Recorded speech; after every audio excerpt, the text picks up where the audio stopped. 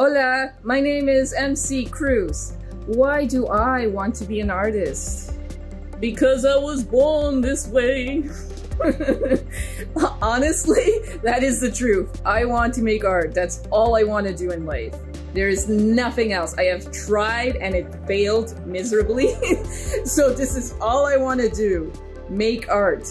And yes, it's very hard to do in a city like Toronto, which is expensive. I'm an immigrant. I don't have a lot of resources and funding. It's been very difficult, but I've made it work. Here I am creating, and I want to do things that have to do with social justice, with creating more empathy within the viewer, within the world, hopefully. Ojalá. That's what I want to do. And I want to keep showing my work, obviously, here in Canada as well as globally.